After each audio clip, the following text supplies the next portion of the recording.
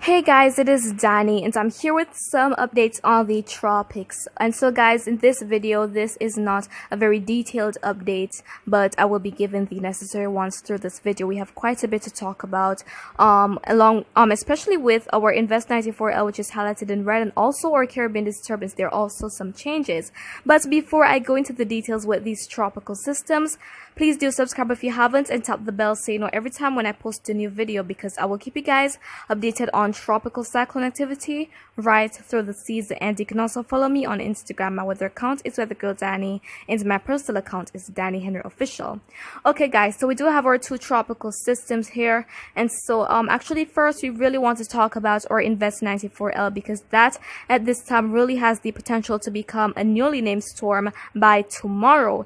And so right now at this time it is given a high 90% chance of tropical development through the next 5 days, and so it is very likely, as I said, maybe by tomorrow or so this becomes maybe a subtropical depression or storm, and it's likely that this will also become a hurricane, and the potential is there for it to be a threat to Bermuda, because it's just going to be loitering there. It's going to be moving, it's going to be curving back out. So we'll take a look at what the models are expecting with the potential track of it shortly. But there we have it on satellite view. We do have most of the shower and thunderstorm activity really going to the east of the center of the tropical system, and so it's not very organized at this time, but conditions will in fact remain favorable for this to really intensify during the next couple of days.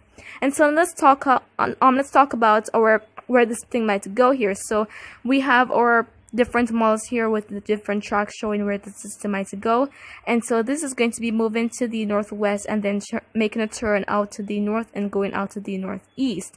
And so guys, if you're in Bermuda, you might be affected by this potential tropical system here. Most likely it will even become a hurricane. Now let's go to what our models are expected in terms of intensity.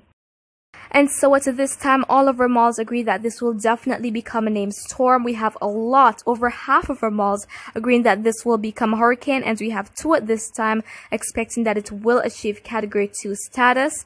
And so guys, fortunately this is going to be out in the Atlantic, not going to be posing a threat to multiple areas, at least an imminent threat. But again, if you're in Bermuda, you really want to be cautious, because the potential is there for you to be affected by what could be Hurricane Epsilon. And now let us talk about that Caribbean disturbance. So again, that low pressure center has not yet been identified still, and the chance actually lowered to 20% because it has been stagnant at 30% for quite a while, and so now we have it to be at 20%. And so this is going to be moving over the northwestern Caribbean, and the potential is there for it to go anywhere within that wide area there where the cone is showing. And so we might have it curving over into the Central American countries and going over in the Eastern Pacific. It could go in the Gulf of Mexico, and the chance is still there that it could even make landfall along the Florida Panhandle. So again guys, the chances are there for this to become something significant, but we really have to watch it during the next couple of days. Again, the chance is lowered by 10%, but the possibility is still